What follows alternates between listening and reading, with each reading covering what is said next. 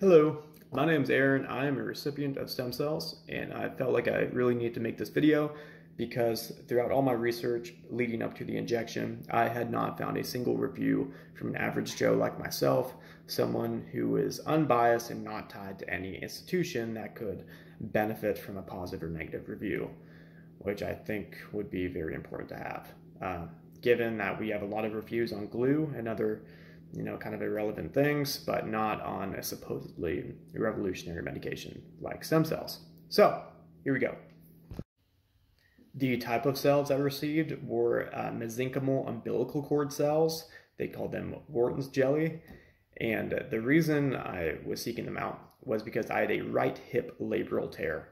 So if this is the femur and this is the head of the bone with the cartilage that fits into the socket, it's supposed to just mushroom over and then go into your bone. But I had what's called a cam defect, so I had an extra thickening in this area, or like an extra bony prominence, and it was rubbing on the ring of cartilage, being the labrum, and it weakens it over time and predisposes you to tears.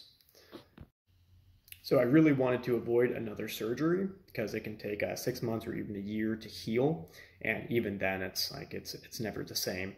So I was seeking out stem cells, and probably the most important finding that I found was that no one actually saw improvement on imaging for this type of injury. It was only symptom improvement. So they had less pain, or it was less frequent.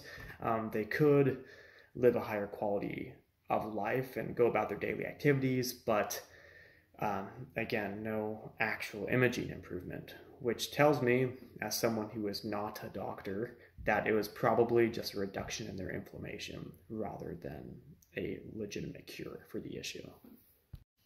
So after doing this research, I figured, hey, it doesn't look like there's a whole lot of downside to receiving these injections, and I have the means, so let's just go for it and try to avoid surgery. So I started Googling places, and I found R3 Stem Cells, which is like a broker, and they refer you to practitioners who can give you the injections. And they referred me to this place called Fountain of Youth. It was a cosmetic clinic in Nashville, Tennessee, and it's pretty sketchy. If I had to do this again, I would not be going there.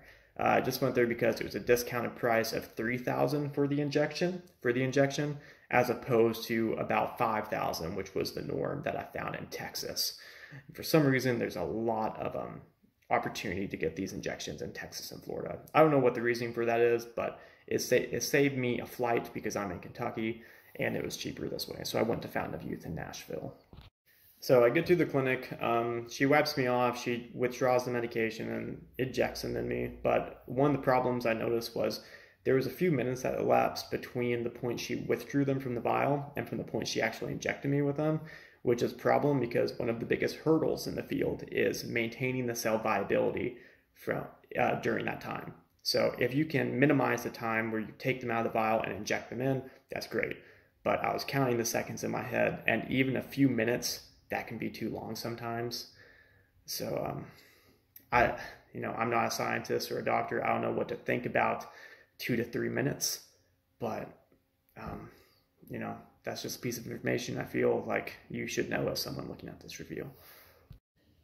So I got done at the clinic, and I had this cringy feeling in my hip from where the needle went in, and I figured that's just normal. And she told me that I need to lay off my hip for about 3 months at least, and don't run at all or do anything too impactful because you really got to give that time or area time to heal. And you'll start to see the effects after 3 months, and by 6 months, you should have the full effects of the injection. That's what they told me. Well, as the weeks go by, I was under the impression I was going to feel a little better, and unfortunately I didn't. And even at the 3-month mark, I didn't feel any improvement, but I gave it at least 6 months, which is almost to the day, 6 months right now, to evaluate the improvement, and I still haven't seen any from the stem cells, unfortunately. I know that's not what you guys want to hear, but that's what happened in my case. Throughout my research online, I had expected to feel a bit better in a week or two because of all the reduction in inflammation, but unfortunately that wasn't really the case. But What did really help me was physical therapy. That's helped tremendously. It's still not perfect. It's torn cartilage in my hip, but I'm significantly better than what it was 6 months ago. So unfortunately, they were ineffective for me, but there are many factors that go in that influence the efficacy of the injection, such as the amount of cells you receive. Mine, I believe I got 10 million. I do air quotes because a lot of them die by the time they actually get to you.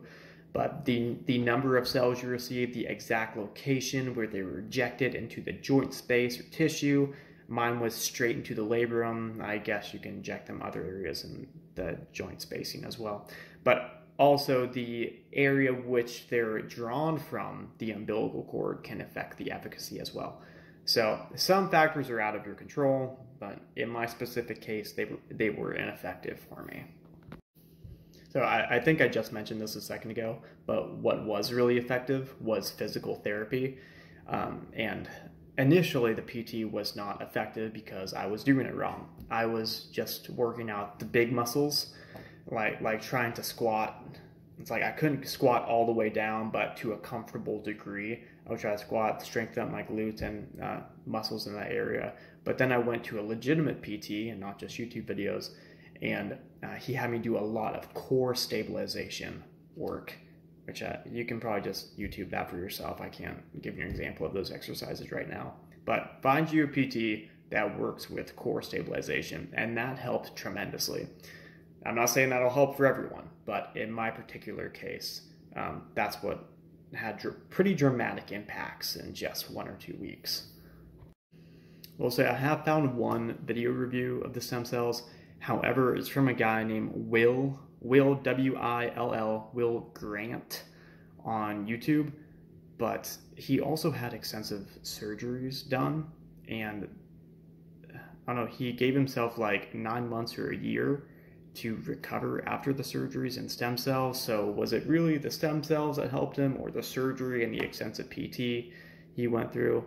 I don't know. You can watch his video and make up your mind, but watching his video, I was just not convinced that his positive results were from the stem cells. I think it's more likely that they were from the surgeries and then all the PT he was doing.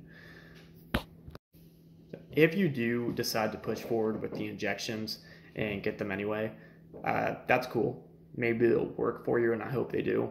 But just do your research about the people giving them to you before you go, because there's a lot of scams out there. There's a lot of money in chronic pain. They know people will pay exorbitant amount of monies to relieve themselves of pain and get back to their normal lives. So just be very cognizant of that. There's a lot of shady characters out there. So I hope this video has helped at least one of you guys make the decision whether to or to not receive the stem cells, or at least take precaution when doing your research and selecting a provider. So if you have any questions, just leave them in the comments. I'll try to get back to you guys. Hope this helps. Bye-bye.